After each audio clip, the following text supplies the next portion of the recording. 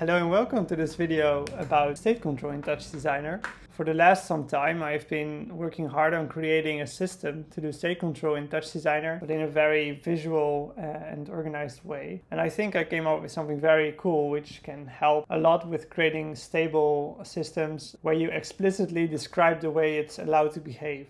And then the systems make sure it only behaves in that way. It works with only these blocks, and I'll first show you some examples of how it's implemented so you can get a feel of maybe if it's useful for you. So the first example is this guy. As you can see, all the state comps have this parameter, which is the state, and there are all the states that are possible. So you can force them into the state. If you open it, you can see a network example. These networks exist of these three blocks. You have states, you have conditions, and you have enhancers. I'll explain what they are later, but you can first see how it reacts. So I'm normally in the walk state, which is just the walk animation. If you press 1, then this condition becomes true, and it will go into the run state, because it always wants to flow. And if I release, that's this the condition listening to that, then it will go back to walk. If I'm in the walk state and I press 2, then this condition is met, and it'll go into rollover. And the only way to get out of rollover is with this timer. So as long as it's in this condition, I can press and do whatever I want, but it will react the way I expect, because the only way to get out is through this timer, and the timer is counting down. So, and if you're in run and you press 2, then you go to jump. So the inputs can mean something else in different states. Each state has a different context, you might say. So you are deliberately describing the way the state should behave and flow. And you can even force it into a state, for example, jump. This is just referencing the parent state parameter. And then it'll just behave like you expect. And that's what the system is very good for. It's good for dealing with the messy outside world with unexpected behavior, inputs, and things that you might not know would happen, and make sure that everything stays in this loop and stays consistent to what you want. And you can see how flexible the system is. If I, for example, just change this name to die, then it'll play the die animation, because the states are based on the names of these comps. It's very native to TouchDesigner. I can also do kick, then you'll kick. Wow. So here's another little example. This one has a bit more chops and tops. So as you can see, it's the same simple circuit I built with 3 states. The 3 states are, it can be off, it can be on if I press 1, and if I release it, go back to off. And it can be count, which is just 1 frame trigger. And these 2 conditions make sure it doesn't repeat, and it goes into count 1 time. And if I keep pressing, the number will go up.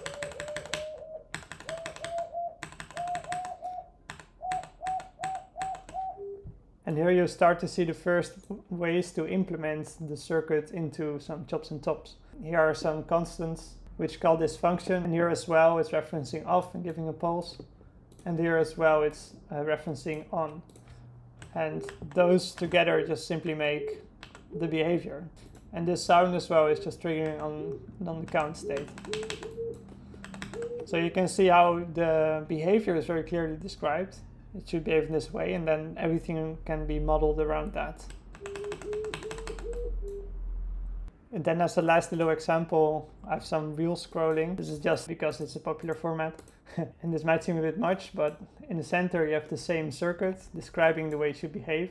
So you have, it's on the reel, then you have mouse down on here, which will go into dragging. And if you release mouse up, then it will go into transition. And that's all the input behavior there is. And then everything else is reacting to that. So it's animating to the new thing, it's changing to the new image, and using the triggers. So, and it's predictable, because you know it's going to behave like this. You can even probably force it into transitioning. And it'll do this, I didn't know. You can move it up. I don't know. So yeah, it becomes very stable. So, you might ask, how do I use this magnificent? Well, these are the blocks which make it happen. And if you take a look in them, it's actually very simple. I'm not going to go in them now, but at the end of the video, I will put a portion where I explain how the system functions. But you don't have to watch that, because you don't need to know that to use the system. So how do you use the system? Well, you only need these 2 blocks. these two are enough to make the networks. States represent the state a system can be in, and the parent, because the system works with a menu which represents the state it's in now, the parent just looks for all the state comps, because the state comps have a tag called state, and the parent just has this expression where it looks for all the children with the tag state. That's it. So it's a menu with all the names of the comps of the tag state. So if you have two states and you put one into one and the other into the other, then you get this. And it's just gonna loop infinitely because they all always want to go to the next state if it's possible. So that's not really valuable. So we have these conditions which you can put in between to block the flow. So if I now also create this loop, it wants to go through, but it stops because this condition isn't met. And that's what conditions are. They are just like a state, but they have a progression bar, and if that's 1, then the flow can go through. And it's a bar because then you can visualize something with progression, like loading or a timer. But that's purely visual. You can change the direction of these things, so it makes sense for your network. So they can be omnidirectional. And they have some smaller functionality.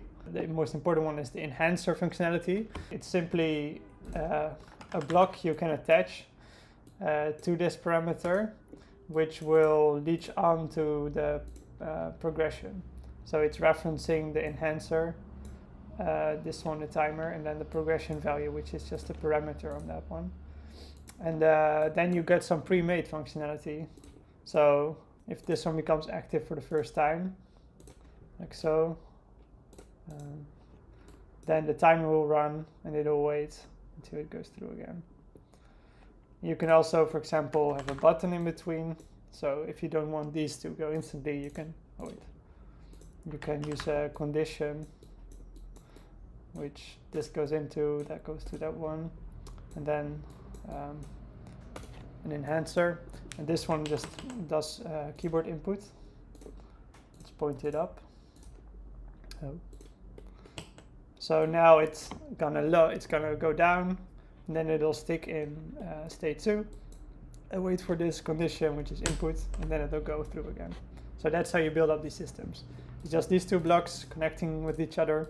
Conditions to block the flow, and then enhancers to give the condition some functionality. But you can of course always, a simple example is keyboard in, just do a statement here. So you can write some logic like, if I delete this enhancer, like, operator rectangle dot bar dot size c x, I mean, is bigger than 2 or something. Yeah, we don't have the operator.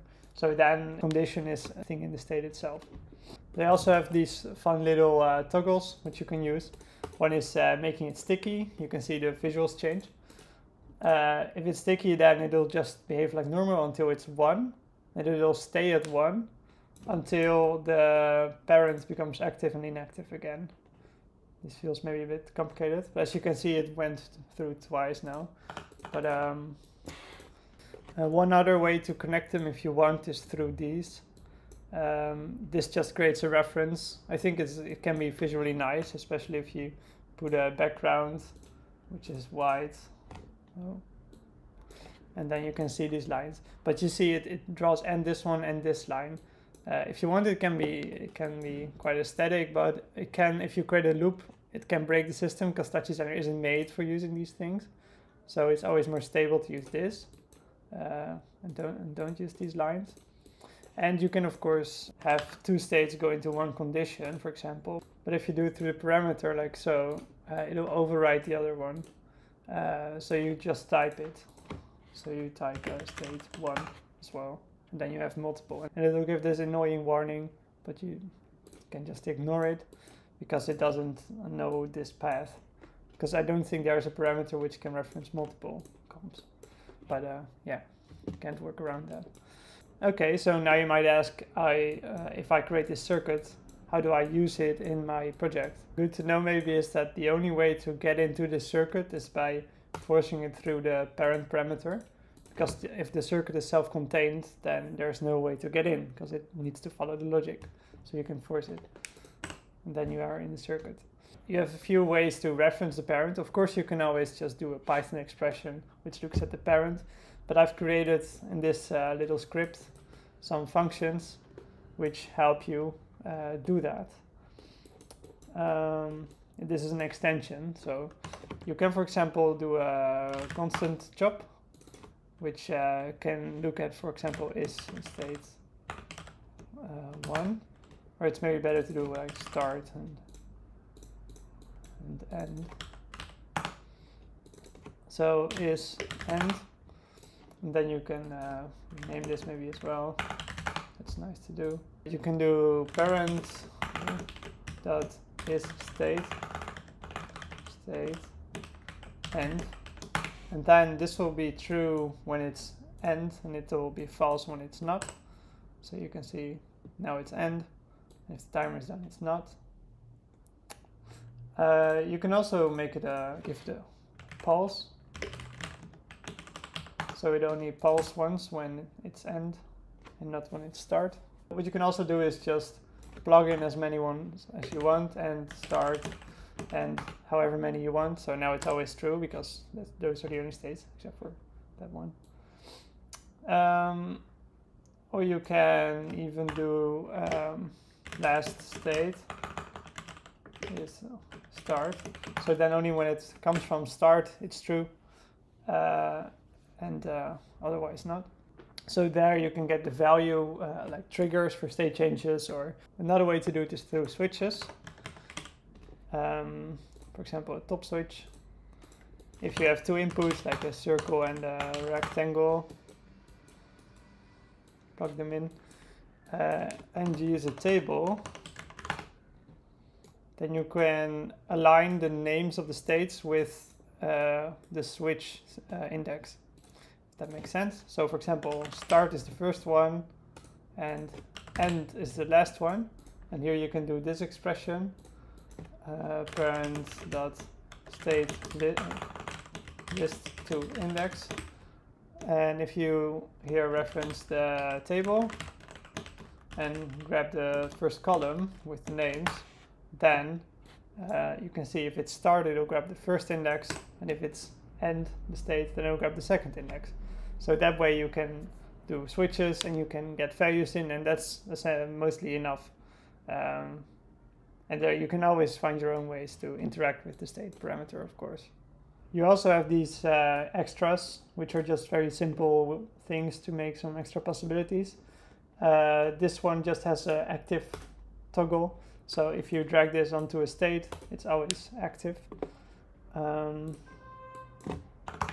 And you have this one where you can put in some inputs, and then it will see if all of them are true. Because normally only one of them needs to be true.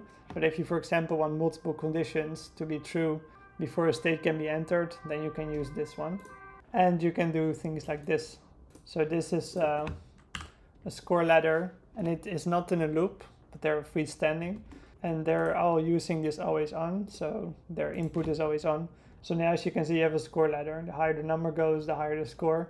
And you can just, if you want, drop down an OP viewer and just do this, parent OP state. And that's an expression. And then you're getting the state, which is met. So if you put in a graphic here like a circle, and if you then get the highest score, then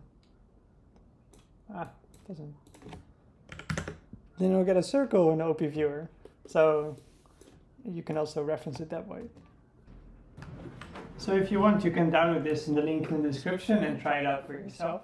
I think it can even just be inspiring to play around with, because it's, I think, quite a different way maybe to interact with the TouchDesigner network.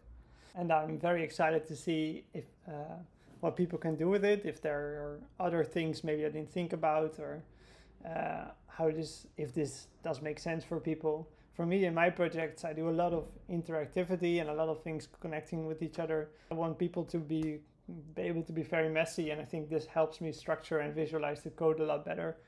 But I really try to make it very approachable, and all these parameters have helps written, so you can always look at them, what they do, and if you have any questions you can always ask me if you want. I'm gonna try to make it as clean as possible, publish it, and I really hope this is a cool thing. People like it, because I really loved working on it, and it feels like a cool new way to work in node-based systems. So yeah, thanks a lot, and I'd like to hear back from people using it or what they think about it. Thanks a lot.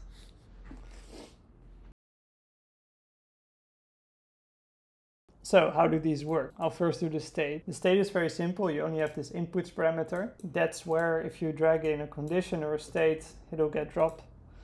You can also reference another. So you have two of them. Then you have inputs active, which is just gonna look at all the inputs and also the ones connected like this and see if any of them is active. So it's a long expression, but it's not magic. It's just looking if they're active. And then the last one is looking at if the parent parameter state is equal to the name. So you might ask, how does the state get changed? That happens inside. You don't need to look at these. This is for redrawing some lines for a bug, and this is recoloring to the active color. You can see that this is listening to on any input active, which is this parameter here, which is listening to if any of them is active. What it does is it goes to the parent's parent, so it goes to the container with the state parameter and changes that to the parent's name. So if any of the inputs are active, this becomes true, and then the script inside will run and change the state to its name. And it does this on the last frame with this run command, so that every logic can happen, and at the end the state will change, and the next frame everything will be new. So that makes it stable. Then we have these conditions. These conditions are essentially the same as a state. They also have this inputs panel. They have any input active and they have active, but they also have this condition met. And that's just seeing if this slider is 1. And this only becomes active when any input is active, but also when the condition is met. An insider is just a lot of tops to visualize the nice arrows and the thingies if you want. And these scripts are just handling these, also redrawing the lines if that's needed, and doing the sticky behavior. So it's not really magic as well. It's very simple, listening and then becoming active when the condition is met. And these enhancers also are just, this is just a timer behavior. And this is just a button behavior, and you can create your own if you want here. Here's a template. You just output to these, and then you can add your own behavior to make your code look cleaner. If you have, for example, some image loading you want to put away in a container which can be attached to a condition. And that's the magic of it.